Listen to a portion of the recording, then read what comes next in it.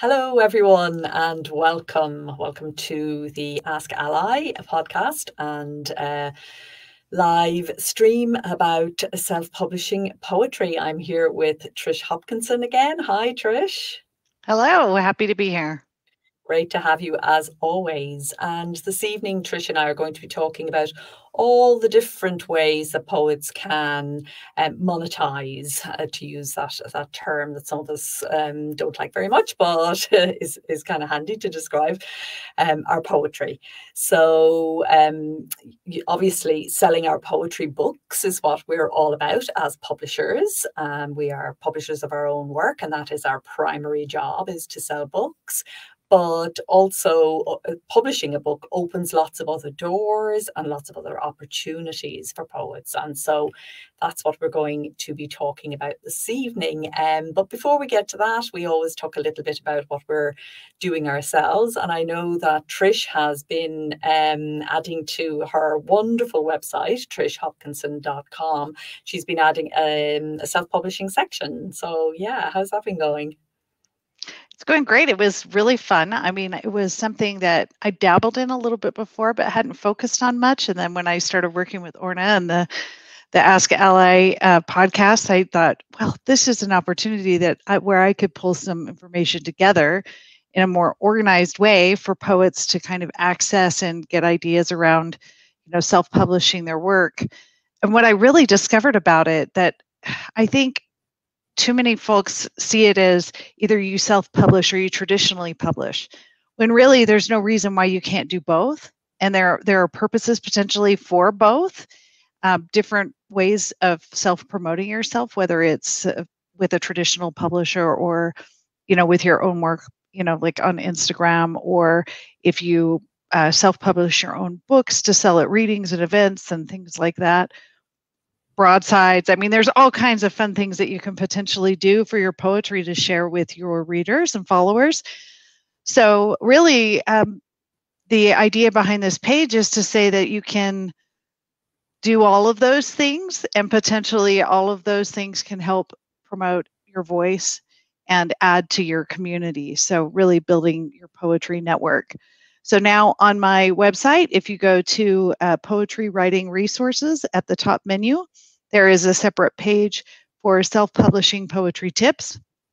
And it also works for promotion with traditional publishing as well. So it's really for everyone, but there is a huge list of different articles and tips and all kinds of links to tools and resources and other things to really get you started. And even if you've been doing it for a long time, like Orna and I both have been looking through these articles, and there are new things for everybody. Even if you're a seasoned pro, there are great ideas and suggestions and more creative ways of really sharing your work. So it was a lot of fun to research, and I'm really excited about it. And I hope folks will check it out and leave messages and notes of other resources that they might have or things that they're using that are helpful, that we can just continue to kind of build this list up. Fantastic. And yeah, you're absolutely right. I mean, I expected to recognize most of what was there. And I have to say about half of the stuff that was there was new to me.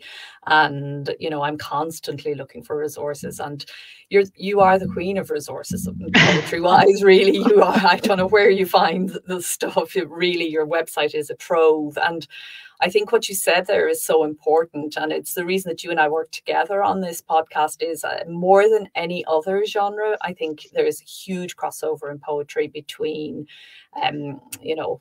trade published, traditional published, and self-publishing. It's almost impossible to draw the line, I think, in poetry. It's growing more shadowy everywhere, but in poetry it was never really there, I think, because a lot of the indie presses are really are kind of micro publishers, just like self-publishers. And it's okay, they're not publishing their own work, but that's the only difference. They're using the same tools. and they're reaching their followers and stuff in the same way. So yeah, I do encourage everybody to check out the resources. And if you're looking for a resource that isn't there, both we at ALLi and I know Trish would be really interested in hearing, you know, what you need as self-publishing poets. What do you need to know more about? And yeah, and also to say that we will be, I know you've quite a few resources about Instagram on your page, and that later on after this session, we will be running our Indie Poetry Please session over on Instagram Live, if any of you are around for that. Okay, so let's talk a little bit then about making money from poetry and how one does that. So at the Alliance, we've put together kind of business models, money models for authors of various kinds. And the first two of those models are selling books, and we divide them in two. One is selling on one platform only in one format. So generally ebooks on Amazon would be the typical of that model, and also selling wide in multiple formats. So lots of platforms, you know, basically getting the books out as widely as possible on as many platforms as possible. They're kind of the two book sales models. Trish, you've worked with a few people on publishing your books, third-party publishers. Can you talk to that a little bit in terms of book sales and how you promote your work and how you get it out there? Yeah, actually, I mean, the first chapbook that I ever did, I actually worked on. I had my children do the artwork. They're both artists, so it was just my very first stab at a collection, and I literally just had that chapbook printed. I had 100 copies done. I had the covers done separately in color, and had them saddles stapled for me. Basically, just did it at the local copy shop. But those were, you know, really inexpensive to produce. They just cost me a few dollars a piece. And so I was able to take those to readings and just sell them for $5 and just have something, you know, handy that had my work in it. People who were interested, who had been supporting me. So they went to, you know, audience members at open mics, or they went to friends and family, of course. And I think that's a great model, honestly. So, you know, I just wanted to mention that outside, you know, if you're just getting your feet wet, right, there's no reason why you can't do very simple chapbooks that you can sell for like $5. Or as you mentioned, electronically, you can do similar things where those folks that see you perform or read your poetry online or what have you can get some more, right? And can feel like they're supporting your work at, you know, a nominal fee, just to kind of get those followers in and give them, you know, something in return. So I wanted to mention that, but yes, in working with poetry publishers, the other two books that I have out, well, there's another, but anyway, the other two that matter, one was print and one is online and is free.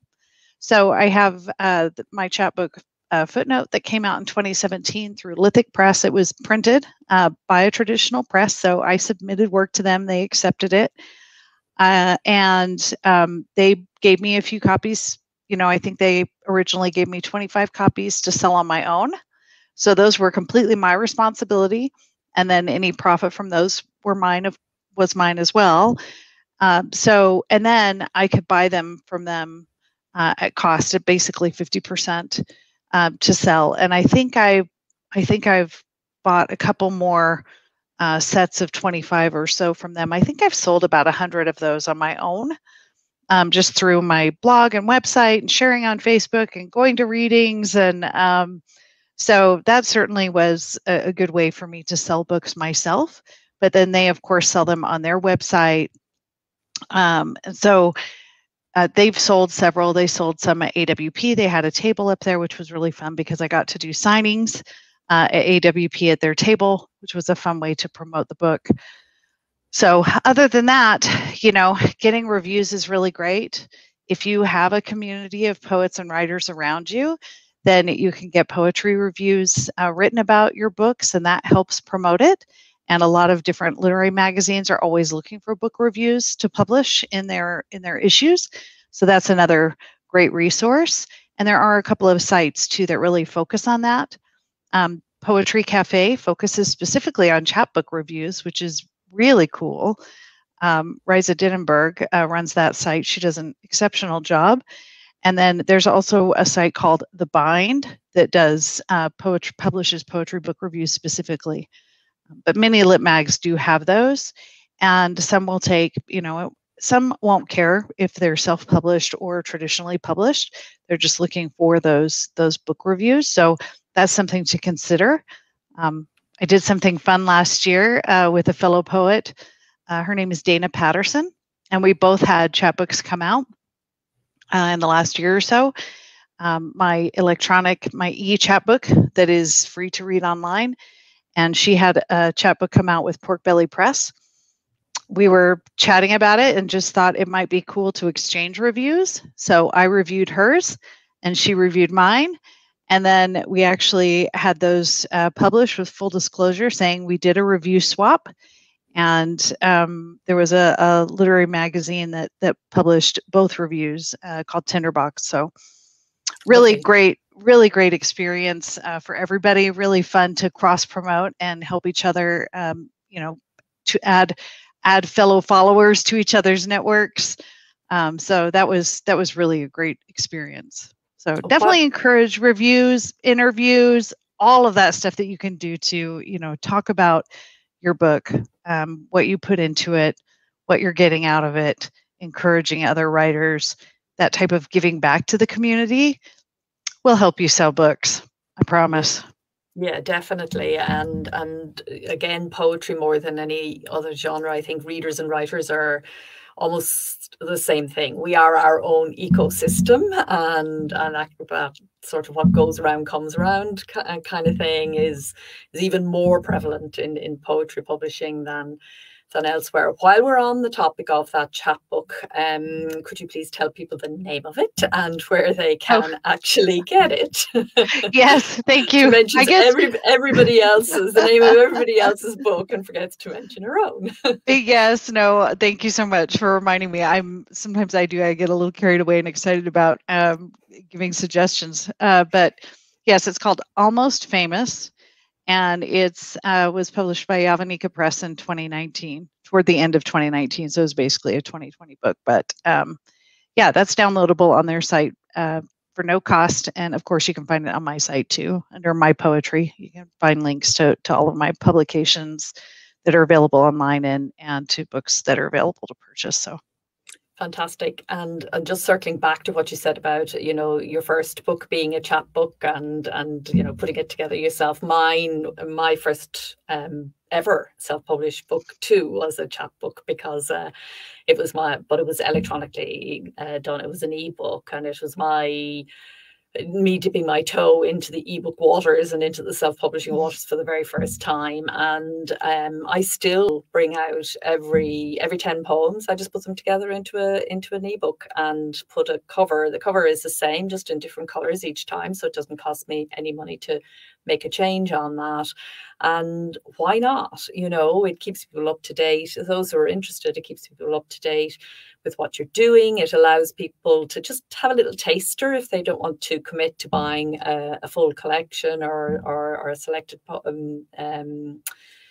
larger book. Essentially, they can just have a little taster. And 10 poems at a time, I think, is the perfect amount to give you a sense of a poet, while having a bit of variety. And so I think chapbooks are just fantastic, and I can't say enough for them really as tools to open all sorts of doors. So let's talk a little bit then about some of the other things that happen when you do publish a chapbook or a larger book. There are other ways that you can kind of benefit from that, aren't there, besides the obvious thing of selling the books? So talk to us a little bit about that. I think certainly just being part of the community and building that network is especially key. So you can build some other greater relationships with literary magazines and other publications. As far as, we talked a little bit about getting book reviews done, but also there are opportunities for author interviews, to talk about your process. You can write guest blog posts. You can do other things that will promote you, but also introduce you to other folks that will, pay it forward, pay it back to you. So, I can't speak enough about, my interaction with all the editor interviews that I do from my website, just really getting to know people in the community. Then things like Orna Ross says, "Hey, Trish, do you want to be on a podcast?" And you're like, "Yes, I would love to do that." Those types of opportunities don't present themselves unless you really become, unless you're participating in the community and unless you're really consistent with it. So, getting a book out there, having something so that folks can interact with you, get a signed copy, have, something of yours to keep because they want to support you, because they enjoy your work. That's one aspect of it, but also just really consistently, growing that network and making sure that people remember you're there, be consistent with your social media posts. I think all of those things really, what they do is they show that you're ready for the opportunities, right? And then those opportunities will start to come to you. So from my perspective, the only way to make money with poetry or any writing is to get the word out and to be consistent and to, show that you're, the reason why you're a poet or writer is to be part of this greater community and to be an artist, to be a literary artist. That's really, the most important aspect. Of course, we all need to get paid. That's a real true thing. But, contributing back to the community and to literary arts in general is how you really make, excuse me, that's how you make progress and continue to show up so that those opportunities will keep coming back to you. And the creative and the commercial are so intertwined. We have this habit of kind of breaking them out as if they're two different things, but actually, certainly, on the far side of publication, those two things become very entwined, and the more we can integrate them, as you say, the better we do, the more progress we make. So some of the kinds of opportunities that poets are getting, lots of stuff around performance and teaching, and with the pandemic, of course, a lot of this has moved online, which has been a very good thing for those who are published in ebook and audiobook form. These sometimes a poet will make more money and reach larger audiences in their performances, and indeed maybe teaching as well, which is also something that's moving online a lot. Yeah, for the people who are, the slam poets and the performance poets generally, having a book and the way in which those two kind of work together can be really productive too, right? Yes, absolutely. And I think regardless of whether, you're known as a performance poet or a page poet, you can certainly have audio recordings available, and you can certainly have, a Patreon. We talked about that a little bit before the show, where you can offer, extras to your followers who subscribe to you on a regular basis. And Patreon can be great because, people don't mind committing a few dollars a month. I have a lot of those because there are a lot of folks that I want to support. And, maybe I already have their book and I still want to support them. So, being able to contribute or donate toward an artist, whether they're a performance poet or, more of a page poet. I hate that distinction, but yeah. Regardless, anyway, if they're a poet of any type, I think that's a great way to garner additional support and also, keep your followers updated on what you're doing and be able to offer them, little tidbits that maybe aren't open to the general public. There was something else I was going to say too about you mentioned, I'll talk a little bit about my Patreon while you have a think, yeah, because go ahead. I yeah, had another point. I'm on Patreon, and like you, support lots of people there. I love it, as a, as a supporter, as a patron, because you keep in touch with the evolution of the person's work, and you're in touch in a completely different way than receiving the finished book product. It's a really live and ongoing thing, and I really enjoy it.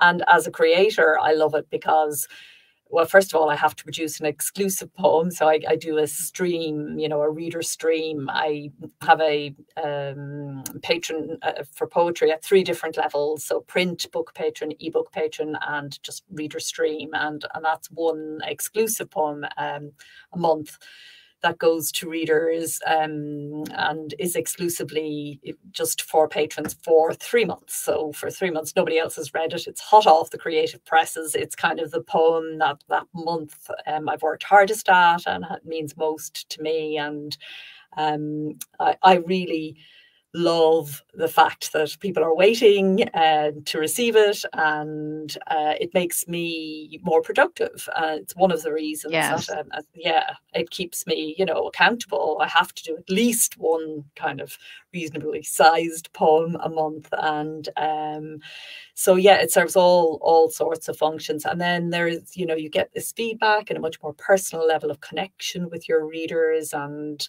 they really take they take an interest, and you get a different level of engagement. I think just a few dollars makes a difference, even though it's not a huge commitment. It's not just about the money, it's also about the attention that kind of brings with it, and that's the hardest thing to get, I think, in our noisy world at the moment. We've all these wonderful tools for putting our work out there, but it can be hard to actually get attention. And Patreon's great for bringing in close to you the people who really get it and really care about what you're doing. So I love it, and I really would encourage anybody to get involved, because it forces you to think about what is your value to the reader. What are you actually offering, and why should they be interested, and all that kind of thing. And it adds to that consistency I've been talking about, right? Because if you have a system and you think about what can I really commit to long term,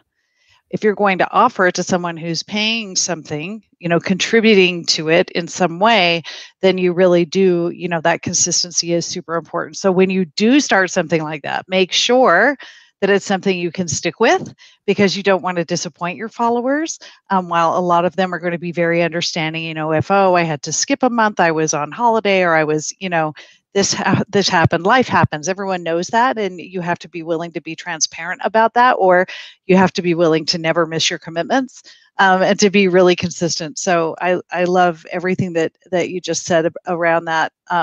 I did remember the other thought. I actually have two. I have two thoughts. One that you mentioned was, the creative and the commercial intertwining. And I love what you said about, the Patreon and the consistency and how that drives you, right, to really to apply craft and really work hard on your poetry and your work. And you're always looking to improve and to do something new and fresh, right, for your followers. So that certainly can be a great source of inspiration. It can be a little bit of pressure, but like you said, make sure you give yourself plenty of time. What are you willing to commit to? Can you do something monthly? Do you need to do it quarterly? Do you just want to do one big thing yearly? What do you want to do? And work that into your plan and make sure that it fits, sort of the value that you're trying to give those Patreon supporters. Along those creative lines, we also talked about how poets make, usually some of their best money comes from teaching, right? From providing workshops or from performance. Sometimes, we do, there are paying performances that are excellent, different poetry festivals and other performance opportunities. I certainly have been paid to, before I moved to Colorado last month.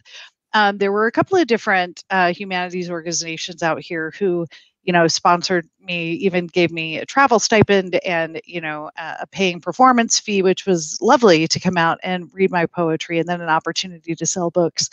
So performances are another way. But teaching classes, I think definitely that is where I by far make the most per hour teaching, or in some cases, and I haven't done a lot of this, but I do know a lot of poetry friends who provide editing services or give feedback on poems to help other poets really work on their craft. And that's where I think, poets can monetize their talents really the most. Unless you are just like really into performance. But, even those poets who, some of the biggest slam poets that are just known nationally and internationally, they're still, I guarantee you, they're making the most when they go on site and teach workshops, or even virtually. That's where they're seeing the most money. So part of that is, being ready for those opportunities, looking for those opportunities, applying for different programs when it makes sense, and really just putting yourself out there. And that truly is the fastest way to make the most, I would say, over, even if you do sell, like I said, I probably sold 100 chapbooks the first year or so that Footnote came out, but was I making like $12 a book? It those little things add up if you're doing a lot of them over time, certainly. But yeah, teaching and performing pays the most for our time, I think. And you notice that those things are giving back the most as well, right? Yeah. It's so true, and we are seeing now a huge movement of people who have been teaching offline moving online through platforms like Teachable and masterclasses as well. Some courses, sometimes just individual classes. And they're scalable. They can be run on a loop, and when the student comes along, it's their first time to meet that course. But that course could have been running for years, and you don't actually have to be physically present in the room now, even to get paid and get paid well Right. for teaching. And we're seeing a lot of people doing. A lot of our authors, not so much the poets, but a lot of our fiction authors and nonfiction, particularly, the how-to practical sort of stuff. And for the poets, there is that whole how to write poetry, how to publish poetry, how to teach poetry, how to edit, how to revise, how do you find new topics? What prompts get you writing? There are so many really great topics, and I'll share, there's one poet, just happens to be in Colorado. Her name is Marj Hahn, Marjhahne, runs a terrific website. She teaches consistently, and she just uses Zoom and puts together programs and offers, so many seats. And she offers editing services and things as well. And I think that's her bread and butter. She does a fantastic job. I would say she has, some incredible ideas, and certainly as poets who, we're always working on our craft. I love going to her workshops. And it does give you a chance if you can attend, because a lot of these are not super expensive. Some workshops are like $15, for an hour or something, some are more. You certainly can spend a lot with, if you have someone who is particularly well known, but Marge's workshops are really well priced, and there are a lot of different platforms that offer well priced workshops.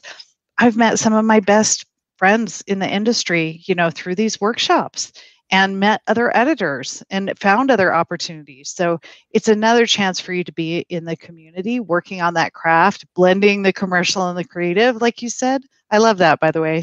I think that's a really good way for everybody to look at it, that everything that you do to, really work on your craft and build your network, it all sort of, it's all intertwined, and one, influences and helps and promotes the other.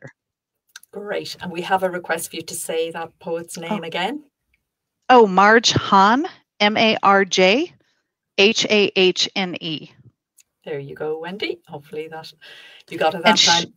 She has Oh, I'm sorry. She's done some guest blogs on my website too, so you can search for her there if you can't find her on the internet, but you should be able to find her. Yeah.